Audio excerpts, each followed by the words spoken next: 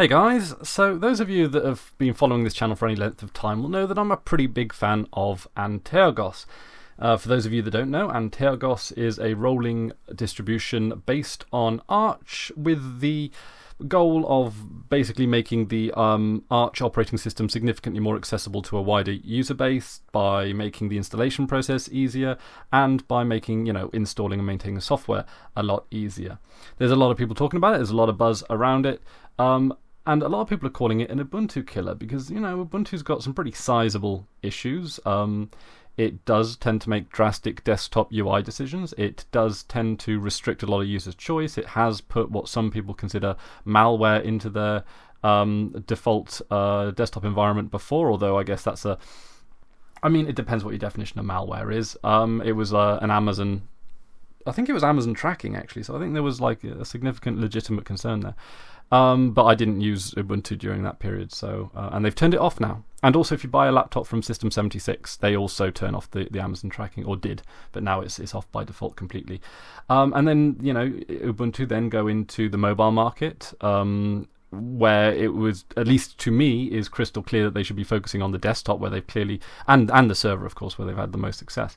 And also, of course, a lot of bugs that surface in Ubuntu sometimes take forever to get fixed, it seems. So a lot of people have been telling me that Antergos could be a potential Ubuntu killer. It could be the one that people go to because it's more up-to-date software. It has more opportunities to fix bugs in a more expedient manner, and if it can be made to be just as or nearly as user-friendly, well, it's really a win-win. And especially if you can do that trick where you install Antergos to like an XFS or a ZFS partition, and then set it to do daily snapshots, you've got a pretty bulletproof stable system there as well. So, and also, of course, it's worth bearing in mind that when people decide to move from Windows or Mac over to Linux, one would hope that they did their research and know what they're going into. And I've never been shy about admitting that Linux is a more difficult operating system to use than Windows and Mac. And the reason for this is because you can do more with it. And it is a system that's built and designed by computer enthusiasts, so it will appeal specifically to that genre. And there are companies that can come in and they can make it more accessible to more groups of people, and that's a great thing, and that's obviously what Antergos is trying to do. But with so many options available in the Linux world, it can be overwhelming for a lot of new people coming into the world. But a lot of people coming into Linux will be doing so with their eyes open and with the attitude of learning. With the sort of almost the admission that they're going to have to learn how to use a new operating system. They're going to have to learn a new way of doing things, and and thus, having signed up to the process, are willing to go through that process. Anyway, that's enough of me rambling about this, and let's check out the installation process. So you can try it, or we can install it. I gotta say, I love the default GNOME layout. This beautiful Numix, I think it is. Now, of course, I'm running this in a virtual machine, so if you do see, not great performance, that could very well be the case. Also, sometimes if you see better performance in virtual machines, that might be why. You'll also tend to see fewer bugs in virtual machines because it's just so much easier to test software in virtual machines. Also, just a bit of a side note, it supports Welsh out of the box. I know that's going to be... is there anyone who watches these videos that possibly catches anyone in Wales that speaks Welsh and would like their... Ubuntu also do it. I think most Linux distros actually, but I just spotted Cymraeg there. Are there any other languages? I don't recognise a lot of those. Yeah. So, and it's straight out of the box language support there, which is great.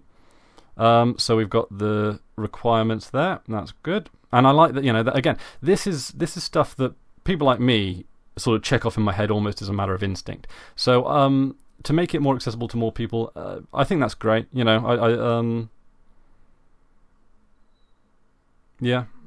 sort of tells you what you need. Also, one of the things I did notice is that when I did start up this live CD, it took a while to get this Cinchi open, this installer program, and the reason was because the installer itself was being updated on boot, which is a great idea. although potentially quite complicated and lots to go wrong. But if it works, and it did work for me, that's good. You know, having an up-to-date installer, being just up, you know, having the installer updated as you boot into the live CD. It didn't take too long. I'm talking like 30 seconds, and it did it in the background.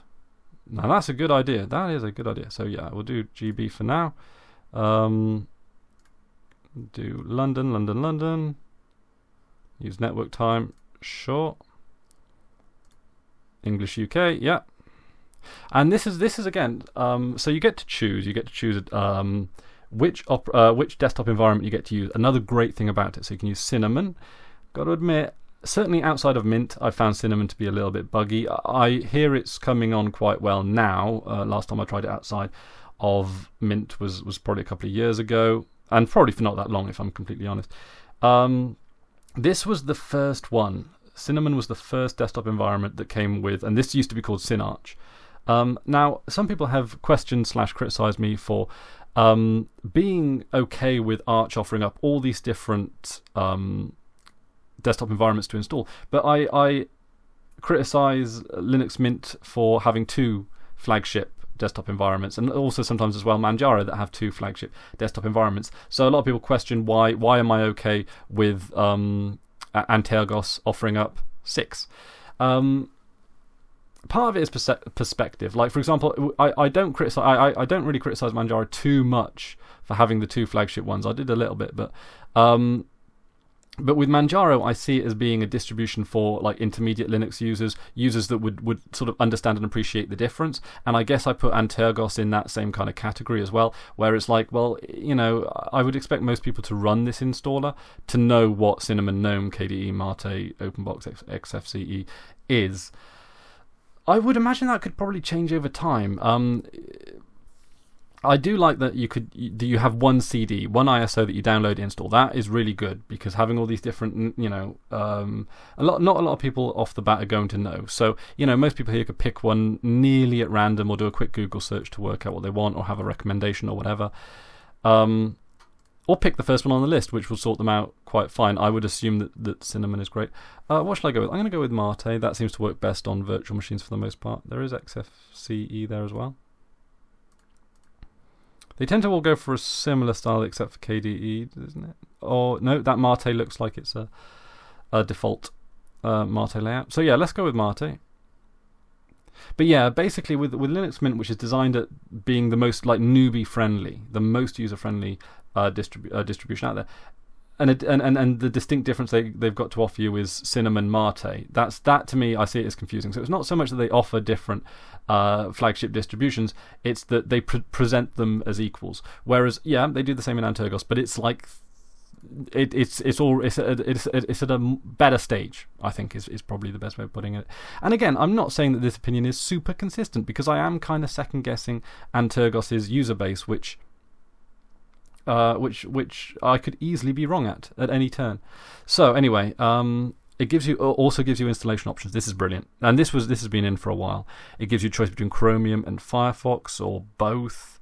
LibreOffice, printing support. So we can take away printing support, virtual machine, uncomplicated firewall, Steam. It installs Steam for you. Long-term support kernel. And again, an extra true type fonts. Arch user support. That's brilliant. I wish more distributions would do that. But I can sort of understand why they don't in a lot of ways. There is stuff that can go wrong with it. If the installation doesn't work, you're kind of left out in the woods. If so if you don't have the right network connection, or if your network connection gets interrupted, you can be problematic. And once you've got the base operating system up and loaded, then if you've got a solid software center, or like Ubuntu Mate's software boutique, then it's nearly just as good. But again, if it works, and it has always worked for me, then that's pretty awesome. Erase and install, yeah, and it gives you encryption options, and you can even set your home in a different partition. And then you've got should we have a look at okay, new partition table. Okay, I'm just going to select the default there. And we'll do new, users ext4, mount point we'll stick it all on one partition because it's, we're only just checking out the installation process. For those of you that are more familiar with virtual machines than I am, should I use swap in a virtual machine? Or is just like the memory that I allocate it just going to be enough? I've got 16 gigs, I've got plenty of memory, so I've never really bothered with swap space unless it's part of a default installation. So it gives you a rundown here: location, time zone, keyboard, desktop environment, features, partitions. Can't argue with that. That's a great installer. And then I'll just put in, and then you can log in automatically. And we can save that. So it lets me save the short password, even though it warns me that the password is too short. So that's pretty awesome. So yeah, so far so good on the installation side of things. We're just basically waiting at the what can possibly go wrong stage. So as that's installing, let's just have just a bit of a poke around. So I've been using GNOME for a significant amount as my primary desktop environment over the last month. I'm probably actually going to ditch it in, and I'm going to do another video about that for a really somewhat kind of odd reason. It's not necessarily related to GNOME. But you gotta. One of the things I like about Antergos, and they use the new mix theme, as you can see there. This theme is so much nicer than the standard theme that comes with Adwaita, which I think is how you pronounce it, which is the default theme for the GNOME desktop environment. And that's not bad, especially the dark themed version of it. But NewMix is just so much nicer and cleaner. I think one of the big issues with GNOME is that, or it's not an issue actually, but one of the things I like about XFCE and Mate is that you really only need the GTK theme and the window manager theme for it to properly theme up your environment. But with something like GNOME and KDE, you also need a specific theme for the desktop environment itself. So like with the top bar. However, GNOME have made it so that the top bar along the top, even when you sort of theme other parts of the environment, it doesn't stand out. It's just a plain black and white bar, which kind of goes with everything. But this looks a little nicer. It's a little less curved. I like the single menu here. So it doesn't matter if you click on the off button here. It just pulls down the menu. Again, it's a tiny issue, but it is one that seems to come up reasonably regularly among new users for me. Is if you've got an application, so we'll pull up files here, right, and we'll maximize it. One of the things that, weird tangent. One of the things I do like about it is that they've installed a few add-ons which make it more user friendly. One example is the dash to dock here. I think it's got smart hiding, which is quite good, and also what else? What other add-ons they've got here? They've got a few added-on tweaks that sort of make it, but they certainly haven't overdone it, which is nice. I think the Manjaro GNOME possibly is guilty of that. So of just like loading it on with sort of third party add-ons, and I get it. It makes it feature complete. A lot of people think that GNOME's a little bit sort of bare bones in regards to customizability. So, but part of that is by design. But they've got the minimize and maximize buttons there as well. But yeah, one of the problems that a surprisingly large number of users, some of them being, shall we say, more on the more elderly side, perhaps, they often when they aim to click this X up here, they sometimes accidentally click an X up here, or it also applies on the bottom corner, where as if there is like a scroll bar with a down button, and you're clicking on that, and there is an off button on in the bottom right hand corner on if you've got a taskbar at the bottom. Some people accidentally click on that, so I tend not to have these on the screen. But if it's just a pull down menu, then you're not accidentally going to do too much there, which kind of works. I don't like that they bury the logout. It's not an issue if you're just the only one using your computer, not an issue. But if you use a computer that's a lot of people are logging in and out, not intuitive, I guess. But this is nitpicking. I don't mind GNOME as a desktop environment, but I think it's probably my lesser favourite out of the bunch. I do like KDE. It seems to have a lot of up-to-date technology and stuff around it. Cinnamon I find to be buggy. XFCE I find to be great, but it does seem to be a little bit stuck in the past now at this stage. It doesn't seem to embrace many new features, but it is pretty snappy and pretty stable. So it's kind of a trade-off. It's like the LTS of desktop environments, of GTK desktop environments. And I gotta say, I would like to see a few more Qt desktop environments, especially as it seems that a lot of applications being developed nowadays seem to be using the Qt toolkit, and the reason for that seems to be, for the most part, that Qt is more of a platform, whereas GTK seems to be marrying itself closer and closer to GNOME, which is okay for GNOME, but like the developers of the Budgie desktop were saying, yeah, but the more GTK aligns itself with GNOME, the more difficult it is to have other desktop environments built on GTK, which is a little bit of a shame, but it's good that we've got alternatives, and so you've got Qt, and there is no real issues these days with running Qt programs on a GTK environment or vice versa. It's pretty much designed to do that. We've even got programs to make sure that they look like they belong. So yeah, I gotta say, for the most part, running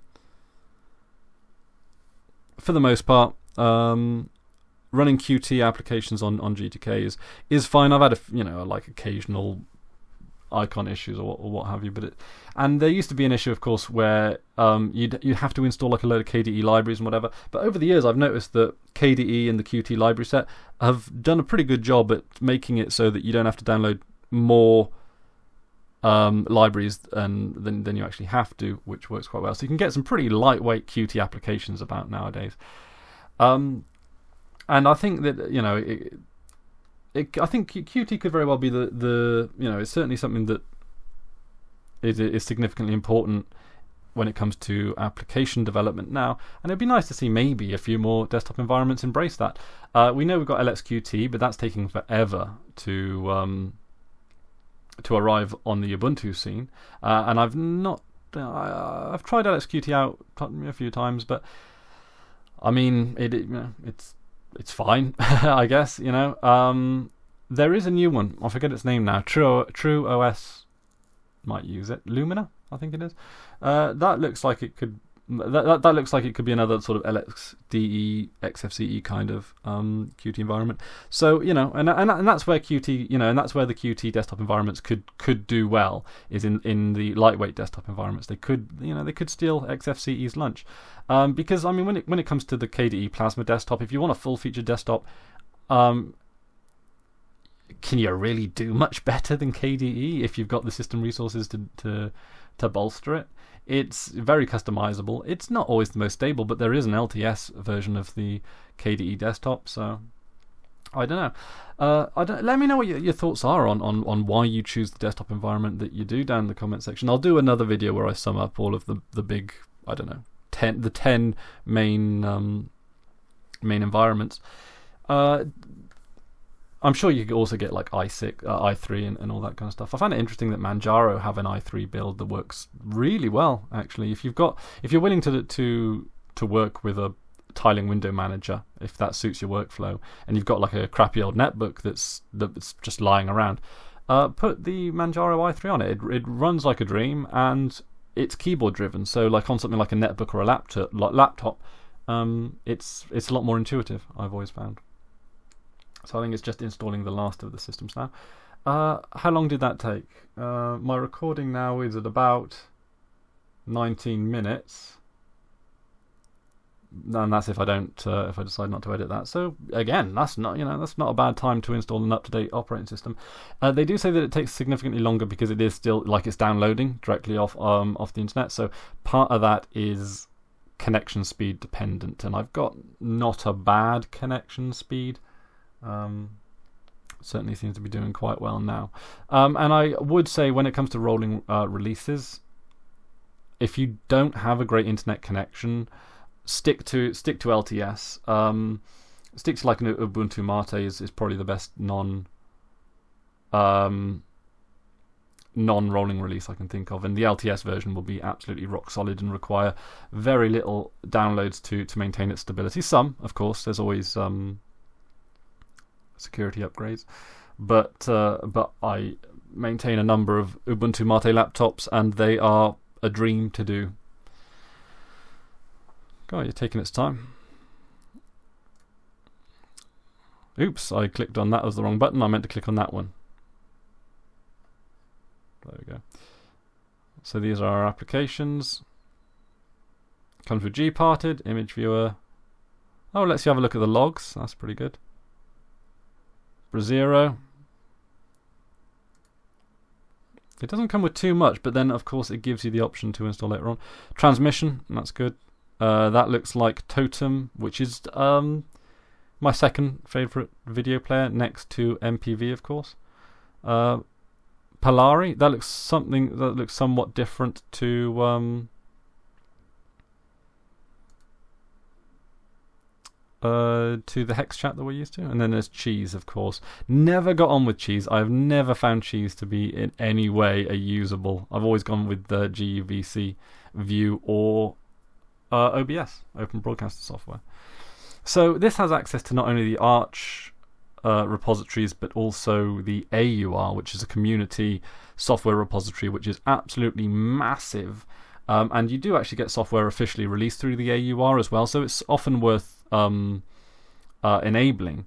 For example, there is software that I want up to the minute updates on, and there are versions of it available in the Manjaro and Antergos and Arch repositories, but it still takes time to maintain, work through the system for whoever it is, the package maintainer, to actually make sure it's all up to date. So you can get some packages from the source if you use the AUR. Obviously, do some research before you do it. Don't just make that as a blanket assumption. Sometimes in the AUR you can find significantly out-of-date software that's no longer maintained as well. The way that you should look at the AUR is the equivalent of the Windows equivalent would be just going onto the internet and finding a .exe file to download and run.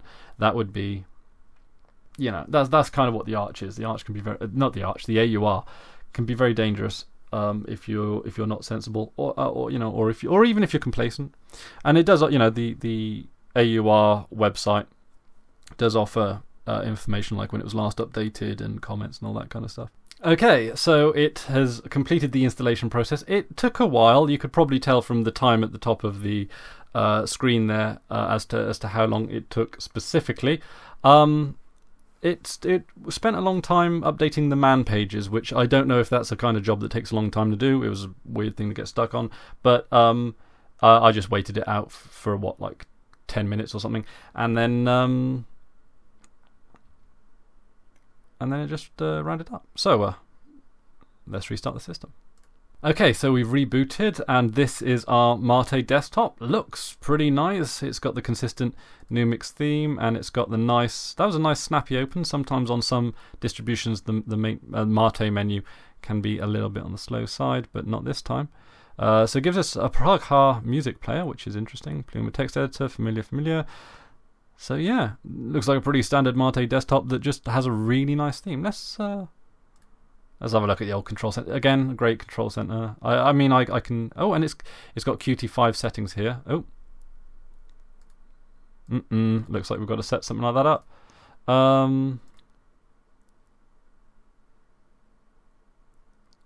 What about if we did sudo pacman-s keypath x and then password.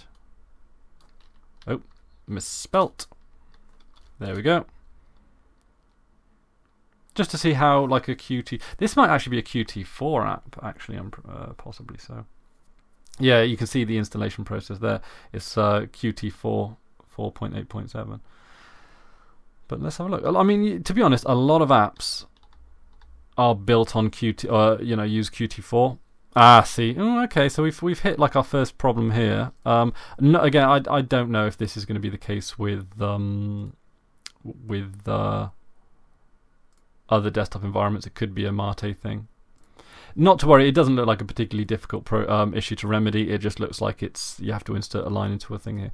But last time I tried Antergos, I did come up against problems like this, which were just sort of minor misalignments in configuration files and whatnot. So, there might be a time when Ubuntu, when Antergos, is completely free of all these kind of issues. But it is built on Arch. Arch is rolling, and Antergos is still pretty new in the grand scheme of things as well, and it hasn't had that much time in the limelight.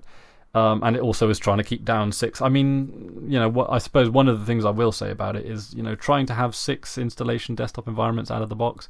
That's a big task. It's a big task. A lot can go wrong there. So there we go. But what was I looking at initially? Appearance, look and feel, appearance. So what kind of themes does it come with? Standard Mate themes. Really, they've put their weight behind the new mix stuff. Backgrounds tab, standard backgrounds. Oh, I would have expected perhaps a nicer font there, but yeah. I mean, it does. I'm pretty happy with Antergos. If I ever ditch Manjaro, this would be most likely my next home, and they're very similar. I like the main reason I'm still with Manjaro over Antergos is simply because I'm just more comfortable with it. Habits